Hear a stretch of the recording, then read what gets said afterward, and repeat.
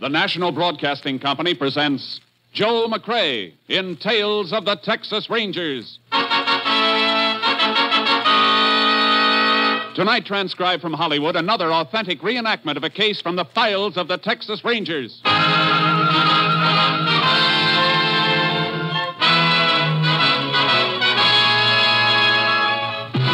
Tales of the Texas Rangers, starring Joel McCrea as Ranger Jace Pearson. Texas, more than 260,000 square miles, and 50 men who make up the most famous and oldest law enforcement body in North America.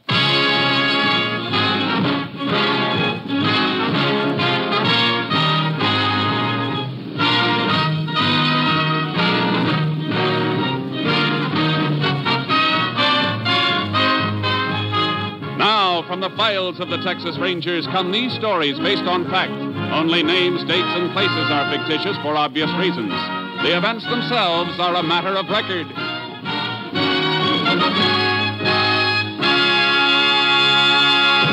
Case for tonight, the Lucky Dollar.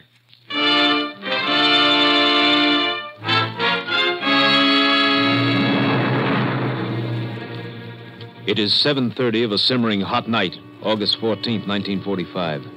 In a small South Texas town not far from Corpus Christi, Joe Barry is counting up the day's receipts of his modest store. His wife, Clara, is locking up in back. 85, 15's a dollar. 10, 20, 30, 40, 50. What the? Joseph, well, what's happened to the lights? I'm not through back here. Well, I didn't turn them off, Ma. One of the fuses must have blown.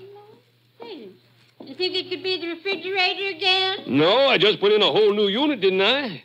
Hey, you just stay where you are, Clara. I'll get my flashlight here and see what the trouble is. Be careful, Joseph. And don't worry, honey. I'll be careful. Let's see what we got here now. All these fuses look good. Joseph? Everything seems all right in here, Ma. Must be in the main switch box. I'll take a look outside.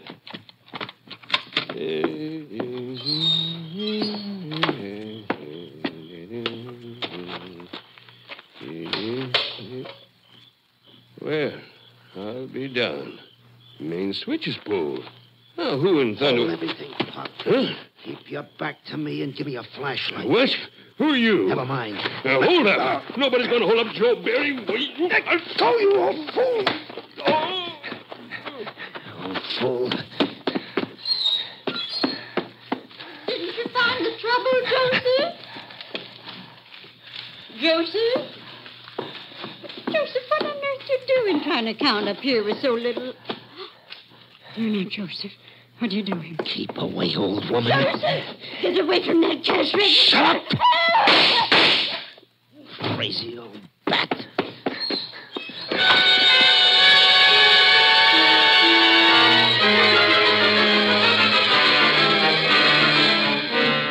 When Joseph Barry regained consciousness, he staggered to the phone and called Sheriff Jennings, who, in turn, requested help from the Texas Rangers. Ranger Jace Pearson was at the scene of the crime a short time later. It's just like Barry said, Sheriff. The thief pulled his master switch outside the store to draw out the storekeeper. And he must have thought Joe was alone in the store. Sure he did. Too bad he wasn't. Mrs. Barry'd be alive now. Well, let's go inside again, Sheriff. I'd like to ask Barry a few more questions. You know, Jace, this is mighty like another holdup we had in this area just a week ago. Yeah? Liquor store. No gunplay, but otherwise just the same. Main switch pulled. Owner went out to check the fuses. Was slugged. Nobody saw the thief? Nobody, but it could be the same guy. Could be. Mr. Barry. Yes, Ranger? Find anything more? Maybe. I know this is hard on you, but I'd like to ask a few more questions. Go right ahead, Ranger. Ask all you want. I'll do anything to catch the devil that murdered my wife. I know. You're sure you didn't get a good look at the burglar? Something you could remember as identification? No, sir. He came up on me out of nowhere. No sound, nothing, until he spoke. Then we fought. But that voice...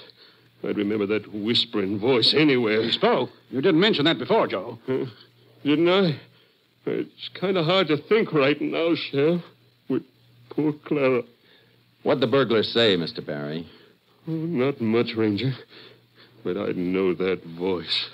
I'd know it all right. Well, go on. Try to remember it, word for word. He said, hold everything, Pop. Keep your back to me and hand over your flashlight. And then when I fought him, let go, you old fool. That's all.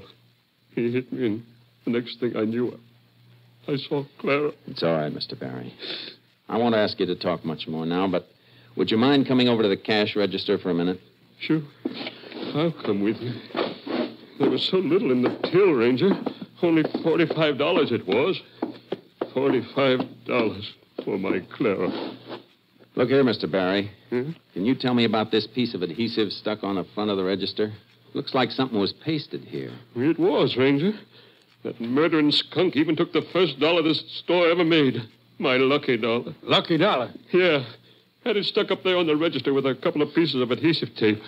He took it. Not all of it, Mr. Barry. Look here. A corner of the bill is still stuck under this piece of adhesive. Must have torn off when he grabbed it. That's not much to go on, Jace. It's a start, Sheriff. A dollar bill that matches this torn corner and the bullets from Mrs. Barry's body. Clara. Clara. How can we help him, Jace? And best thing for him is some rest, Sheriff. I'll leave it to you. All right. What about you? I'm hoping we can pick up some fingerprints on the register here and from the outside switch box. I'll radio the lab crew to fly down here, and we'll see what they can find. Meantime, we'll notify all banks to be on the lookout for a sticky dollar bill with one corner missing. The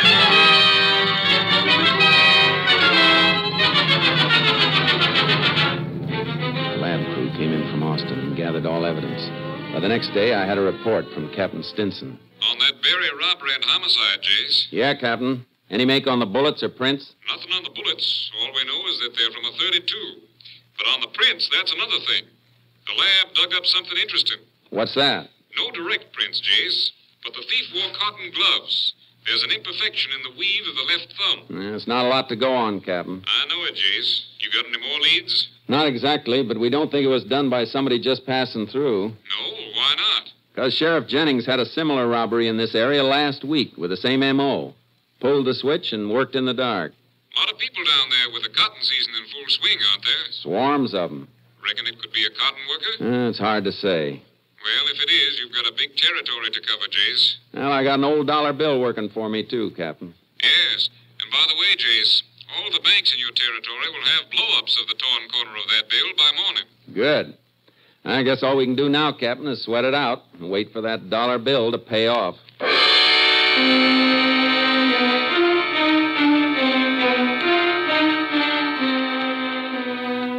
Captain Stinson made good his promise. By next morning, every bank in the area had a description of the missing lucky dollar and photos of the torn corner. 3 days went by. Then, on the 19th of August, a man walked into State Bank. Yes, what can I do for you? Money. Here is money to pay for the loan on my house. Oh, we have a loan on your house? See, Your name, please. Ramos. Juan Ramos. Oh, I'll get your records, Mr. Ramos. What is wrong, senor? This dollar bill you gave me, the corner's torn away. But it's good. The dollar is good, no? Oh, sure, but just a minute, please. Oh, okay. Hello, operator. Get me the sheriff's office. Sheriff's office, Jennings speaking. Hello, Sheriff. This is Jim Loftus over at the bank. Oh, yes, Jim. What can I do for you? Fella just came in the bank and handed me that dollar you're looking for. He did? Yeah. Fella by the name of Juan Ramos. He's here now. I say, hold on a minute. What's up, Sheriff? Man by the name of Ramos just passed a dollar at the bank that answers the description of the lucky dollar we've been looking for. He's still there. Tell him to stall him. We'll be right over. Hello, Jim. Yeah, Sheriff. We're coming right over, and don't let that Ramos get away.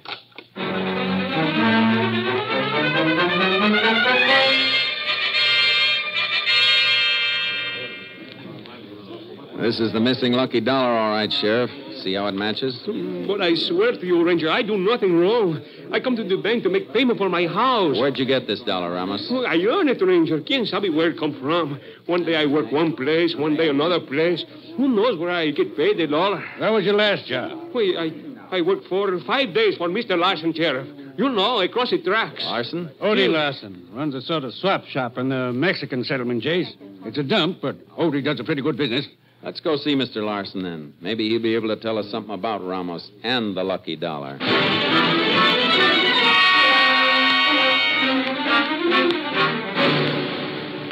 tell him, Mr. Larson. Sure, Ramos works for me, Ranger, but only for a few days. Mr. Larson, look carefully at this dollar. What about it? Ever see it before? How do I know, Ranger? $1's a dollar, ain't it? Not always. Feel this one, for instance. Kind of sticky. And the edge is torn. Try to remember, Odie. It's very important. To you. To me? An old lady was shot down, killed, by someone who stole this particular dollar. An old lady? That dollar come from someone who... No. I didn't do it, Ranger. I earned the dollar here from Mr. Larson. Take it easy, Ramos. Say, maybe I do remember this dollar, Ranger. You do? It seems to me a little Mexican girl give it to me.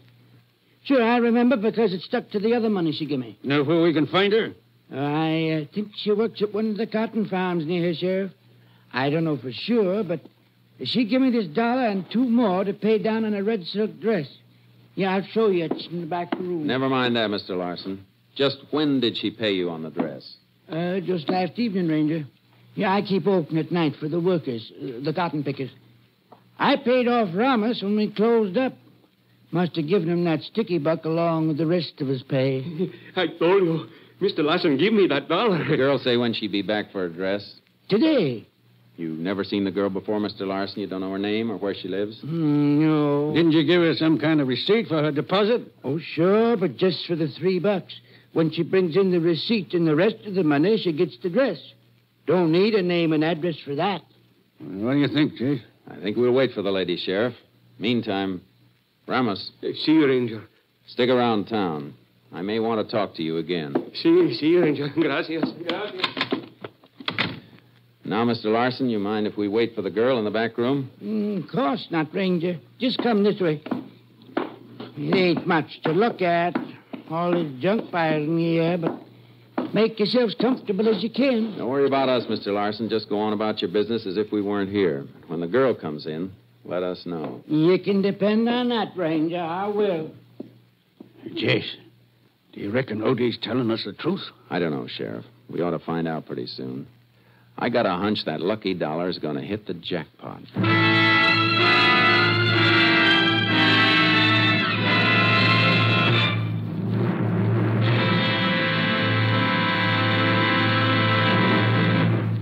You are listening to Tales of the Texas Rangers, starring Joel McCrea as Ranger Jace Pearson. We continue now with tonight's case, The Lucky Dollar, an authentic story from the files of the Texas Rangers. We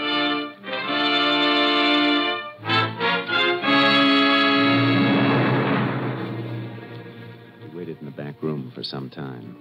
Larson had a good trade, plenty of customers, but nobody wanting a red silk dress. Then about an hour later, a Mexican girl walked into the store. Hello. I come for my dress. You know that red dress? Jeez, easy, Sheriff. Yeah, sure, I remember. Got the rest of the money? See, here you are. $6.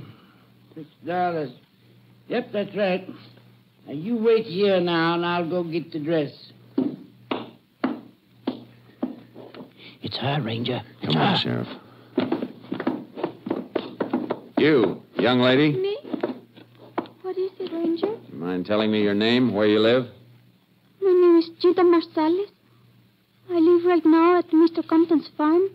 I pick cotton. My whole family works there. My mother, father, brothers. Prescott Compton. I know him, Jace. Owns one of the biggest farms in these parts. When does he pay his pickers, Sheriff? Like the rest. Once a week. Saturdays. What's wrong? Why you ask this question? Because you paid this dollar down on a dress last night, Cheetah. It's a dollar we've been looking for. This dollar? Yeah, where'd you get it? It's from my pay I get for working in the fields picking cotton. If you're a picker, how come you're off work at this time of day? I want to get my new dress. I ride into town in one of the trucks. You can walk off your job anytime you feel like it, Cheetah. It's my business. You're wrong there, young lady. It's plenty of our business when you pass a stolen dollar. Stolen? Come on. You're going back to the Compton farm with us.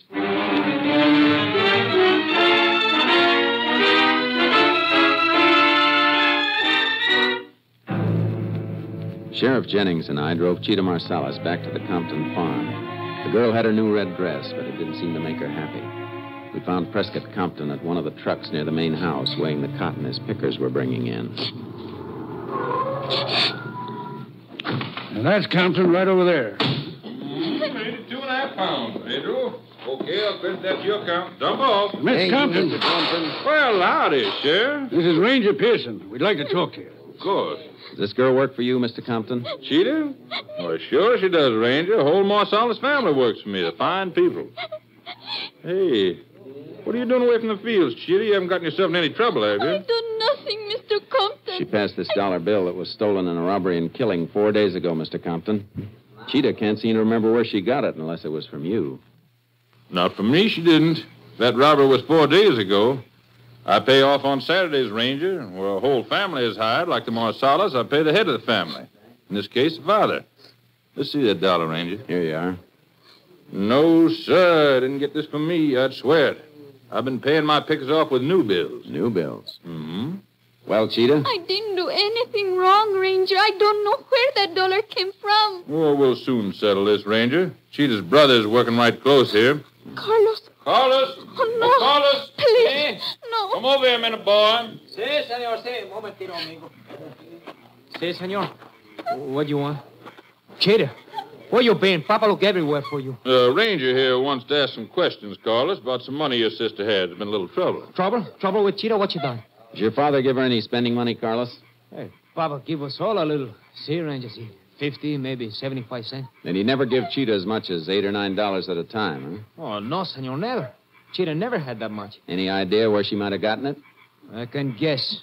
From Dandy Shut Bird. up, Carlos. From who? Dandy Bird. Donald, Dandy Bird, has worked for me for over a year, Ranger. Trustworthy, so far as I know. Except he fancies himself sort of a ladies' man, I reckon. No, it's not so. Cheetah, What do you want? did Donald Bird give you this dollar? No, I tell you, I don't know where I get that dollar. Then you lie, Cheetah. Hey, take it easy, Marsalis. You should go get the money from no other place, senor. I mean, from this Dandy. And no sister of mine go to take money from a man like that.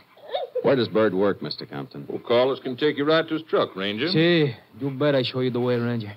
And you, little sister, you pick your cotton here close to the house where I can keep an eye on you when we come back with your fine Dandy. I hate you. I hate everybody. Come on, Sheriff. Carlos, let's get started for Bird's truck.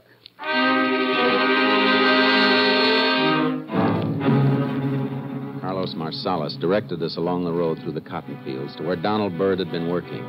A trailer was there, but the truck was nowhere in sight. Hey, that's strange, senor. I know he was working here. Hey, Sam, come over here a minute, huh? Come right over, boy. Maybe he moved to another part of the field. No, I don't think so, Sheriff. What do you want, Carlos? Where's Dandy Bird? This ranger here want him. What, Dandy drove out of the fields 3 or 4 hours ago, Mr. Ranger. He had full load. He's in town? He sure is, boss, at the cotton gin. Does Dandy get himself some kind of trouble? I'm going to make him plenty trouble if he don't leave Cheetah alone. Your sister? Well, she drove into town with Dandy. She did. And she lied to us twice, Sheriff. Bird was at the gin when she came to the store for her dress. Sure he was. Thanks for the information, Sam. Oh, glad I can help, Mr. Ranger. Carlos, Si, senor. can you give us a good description of Dandy Bird? Si. He is about as tall as the sheriff. That makes him 5'10". He's thin, blonde, Color eyes? blue, pale blue, cold like a snake's eyes. No scars, no distinguishing marks? No, senor. Only he is always dressed up, even in a truck at work. He dresses fancy. That's why they call him Dandy. That's a pretty good description, Jace. Shouldn't be hard to pick him out in the crowd. Oh, please, Ranger, let me go with you to town. Eh? No. You can do more good back at the farm, Carlos. I'll drop you there. You keep an eye on your sister until we contact you again. Bueno, senor. We'll head back for town, Sheriff. We'll pick up Dandy at the Cotton Gin.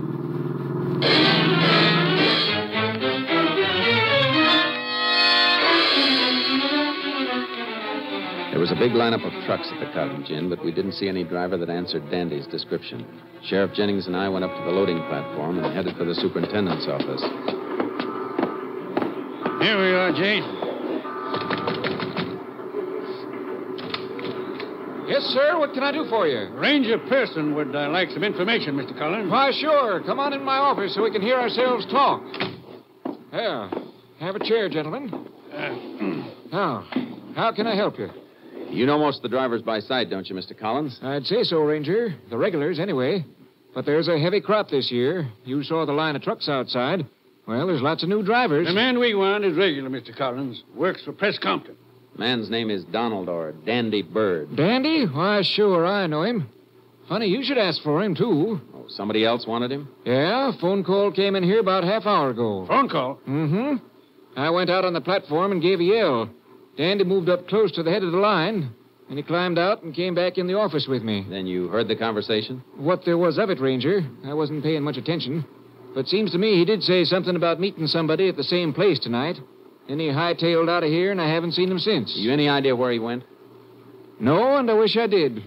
Left the truck standing, blocking the whole line. You're looking for Dandy Bird, Ranger. I'd like to get my hands on him myself. Well, thanks, Mr. Collins. Oh, one thing more. Do you know who called Bird on the phone? I know. Sounded like some little Mexican gal.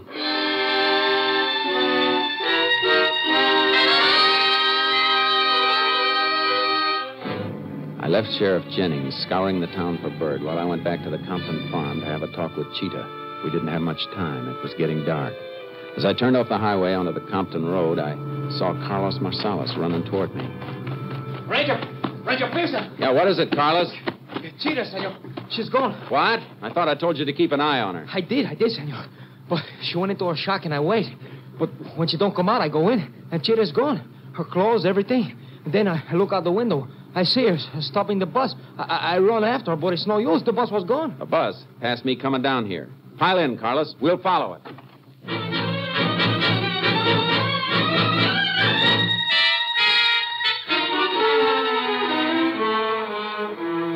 Carlos Marsalis and I followed that bus for 18 miles. Then we saw Cheetah get off in a town that wasn't more than a whistle stop. She went into a dingy beer joint. It was small, but plenty noisy.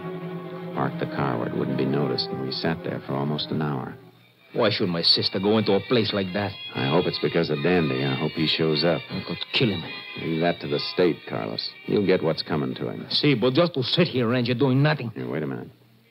Look, going into the cantina now. Huh? Is that Bird? See, that's him, Ranger. Let me go, huh? No. You stay here, Carlos. And I mean it. See, Ranger, whatever you say.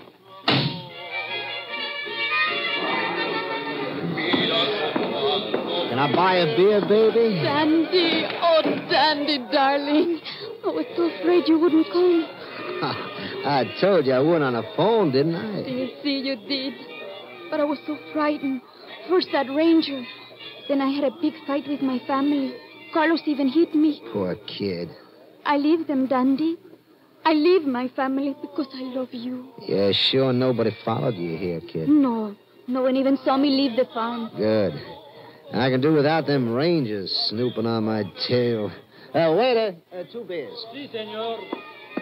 Dandy, what you do to make those rangers come for you? Do? What does anybody do to get the rangers after them? Those guys are always looking for trouble. Hey, what about them beers? Si, mister, right away. Dandy, you tell me the truth? For you, I leave my family, Dandy. I love you. Yeah, I know, baby. The beers, senor.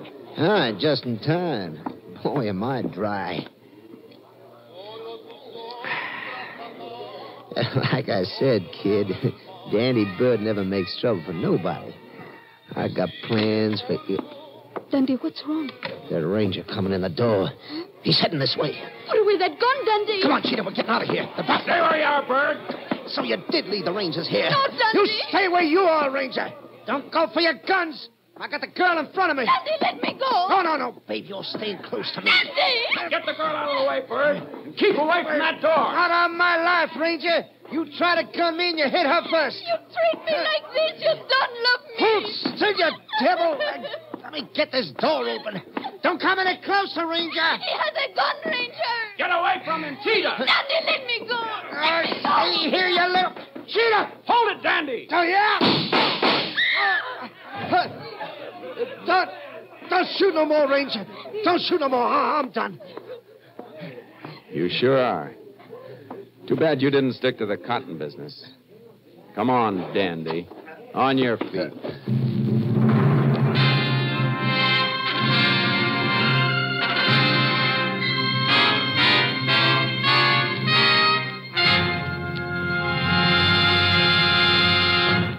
The cotton glove with the imperfect weave was found on Donald Bird at the time of his capture. Confronted with this and the undeniable evidence establishing his gun as the murder weapon, Donald Dandy Byrd made a full confession. Cheetah Marcellus was given a suspended sentence of 5 years.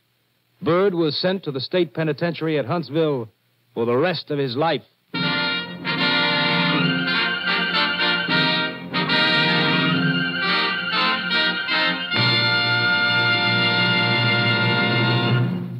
And now, here again is the star of our show, Joel McCrea, with another interesting anecdote about the Texas Rangers. In the early oil boom days of Texas, the Rangers were faced with a problem of rounding up lawbreakers and holding them in custody until they could get them to the nearest jail, which might be 50 miles away. Captain M.T. Lone Wolf Gonzalez, now commander of Company B, Texas Rangers, used a novel fresh-air jail that became known as the Ranger Trot Line. It was simply a long chain strung up between two posts with 50 or 60 trace chains attached. When an arrest was made, he padlocked the free end of the trace chain to his prisoner and left him there to face the jibes and laughter of the local citizens. Though it's no longer used today, the Ranger Trot Line started quite a few would-be bad men on the straight and narrow path. And to this day, there are some characters who still can't stand the sight of a trace chain. Good night, folks. See you same time next week. Good night, Joel. Folks, there have been so many requests for the Texas Ranger prayer read by Joel McCrea a few weeks ago that there has been some delay in answering all of the mail. If your copy of the Texas Ranger prayer has not been received as yet, please be patient. You should receive your copy soon. Next week, Joel McCrea in another authentic reenactment of a case from the files of the Texas Rangers.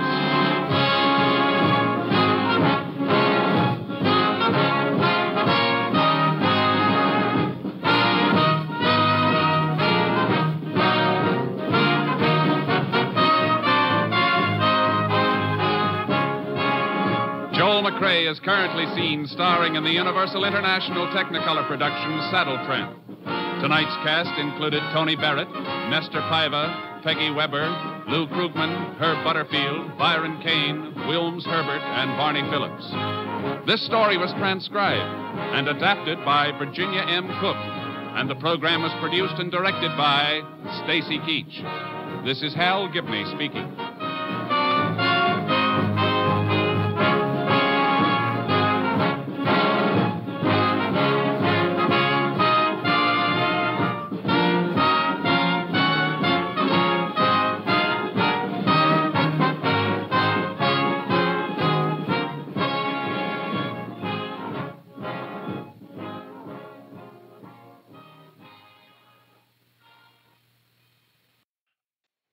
Three chimes mean good times on NBC. It's yo-ho for the open sea tomorrow as the Railroad Hour presents Gilbert and Sullivan's comic opera, The Pirates of Penzance, starring Gordon MacRae, Lucille Norman, and Clark Dennis. Gordon MacRae will star in the comedy character role of the Major General. This will be the third of Gilbert and Sullivan's musical whimsies offered on the Railroad Hour. For music in a more serious manner tomorrow, the NBC Symphony brings you another hour-long concert of some of the world's greatest music, under the baton of the brilliant young conductor, Guido Cantelli. Now, the $64 question. Three chimes mean good times on NBC.